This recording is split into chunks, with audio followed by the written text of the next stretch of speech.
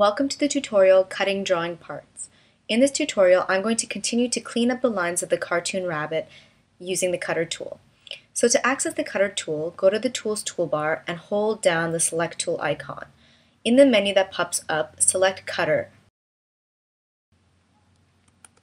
We zoom in a little bit and go towards the ears. We can see that the ears are made up of pencil lines, which is a type of central vector line.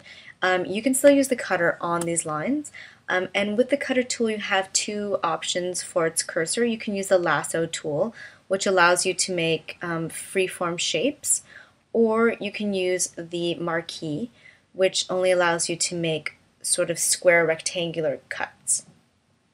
So if I click on the delete button, you'll see that this part of the line has now disappeared. But if we zoom in a bit more, you can see that despite the fact that the line was cut right along the edge of the orange central vector, the actual width of the line extends beyond the central vector. So even though the cut was made here, this little rounded edge on both sides sort of popped forward after the cut was made.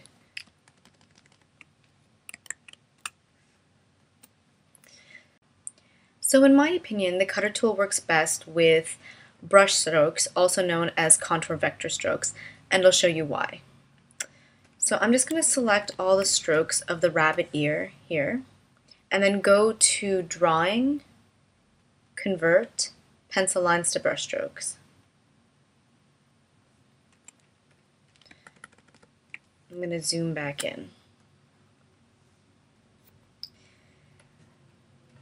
So as you saw before, when you make a strange cut with a central vector line, it often extends beyond that vector. But if you cut a contour vector line, you'll see that the cut is extremely faithful to the contour. So the contour will just, this vector contour will just take on the shape that was marked out for it by your freeform cutter tool, which I think is kind of neat.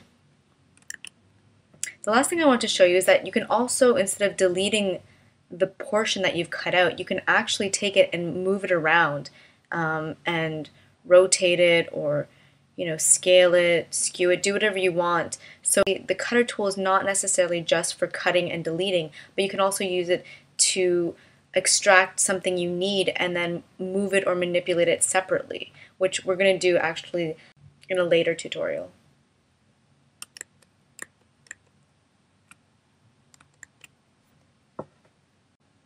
So the last thing I want to show you is the Use Mouse Gesture option. I'm going to come back to this other option, Apply to Line and Color Art, in a later tutorial when we start to color the rabbit.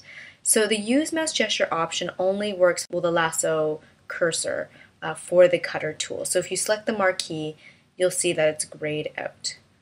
So we'll go back to the lasso tool. And this is a pretty neat tool. What it does is it takes anything that's sort of extending beyond a crossover between two lines, and if you sweep the cursor of your mouse across it like that, it disappears.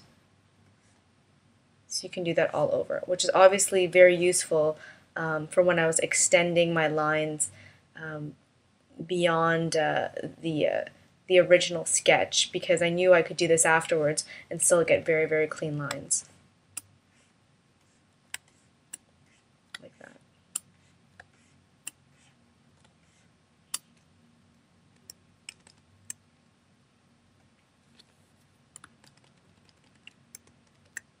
So that's it for the tutorial Cutting Drawing Parts. Stay tuned for the next tutorial, Deforming a Drawing using the Perspective tool.